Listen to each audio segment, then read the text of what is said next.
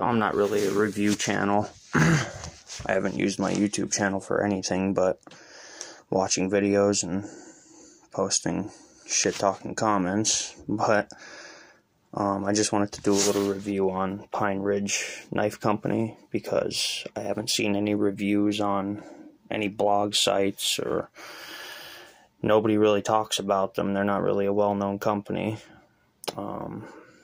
You know, they officially started in 2011.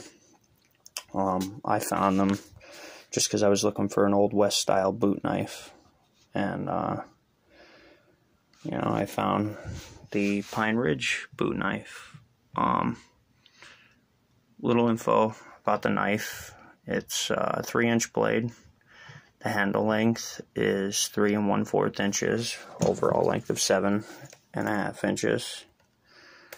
Or 3 1/4 inches, I'm sorry. Here's the knife. It is 1095 high carbon steel. Little double-edged spear point. I think it's perfect for me. I live in the city, and I don't carry it on a boot. I carry it on my pocket, actually. You can see how the knife, or the sheath is. It's pretty nice. It wasn't black when I got it. It was a brown, but I scuffed it up and dyed it black just so it would match my jeans that I wear.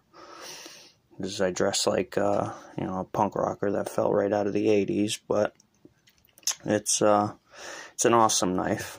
I've been carrying it every day for a few months now, and it holds a really nice edge. It's very easy to sharpen. I sharpened it one time because I dropped it before I put a lanyard hole in it. It doesn't come with the lanyard hole.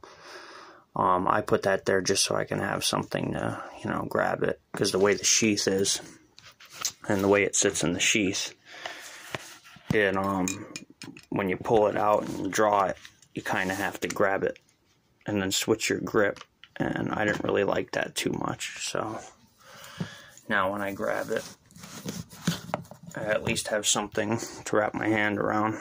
And like I said, it's a great knife. It's 1095 high carbon steel. The handle is made out of actual elk antler cut out of the sheds found in Utah and surrounding areas. The blade texture is fire etched, and they do it in a coal forge. It looks like shit like that because I tried to put some gun bluing on it, and it worked. It darkened it up a little bit, but that was my little touch. The blades are hardened to a 56 Rockwell. Not really sure how good or bad that is, but as I said, for a $150 knife, it's held up pretty good for me. I don't really use it for cutting too much. I kind of just keep it for self-defense. As I said, I did drop it the day I got it home, but you can't even tell. I fixed the tip pretty good. The steel's pretty easy to sharpen and keep an edge on.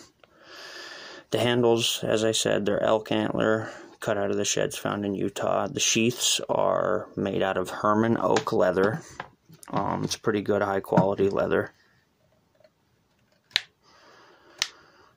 It's pretty sturdy stuff. I would rather if it was just the clip, but it's nice. It's meant to be in a boot, as you can see in this picture.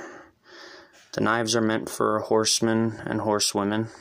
As you can see, a few of their other knives. Company's pretty easy to work with. They, you know, they don't ship in any kind of special box or anything. It just came in a, you know, a standard mailing envelope. But like I said, for the price, I could probably do a little better, but I really enjoy it, and I look forward to getting my next one.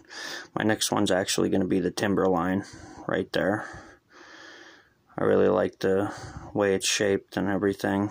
I do have another one. Maybe I'll do another review on it, just to put them out there a little bit. I think they deserve a little more credit. That's really it.